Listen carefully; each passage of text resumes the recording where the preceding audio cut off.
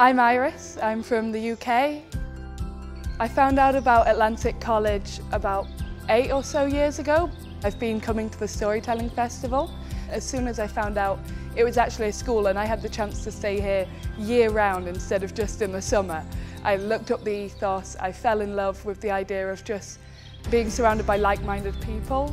I applied, I told everyone at school about it, no one had ever heard about it where I'd come from, and as soon as they found out they wanted to jump in my baggage and come along with me. It's been a very different education to what I would have had with A-levels, but it's brought subjects that I'd never thought of before, like anthropology has become one of my favourites. I'm hoping to go off and study at university, and being given such a diverse group of people to study with, it's meant that in classes, instead of just passively learning from the teachers, we're constantly questioning, we're bringing back different opinions, different things from our own home nations. Like, we debate what we're being given as we're given it, and it's made a much broader, much rounder curriculum.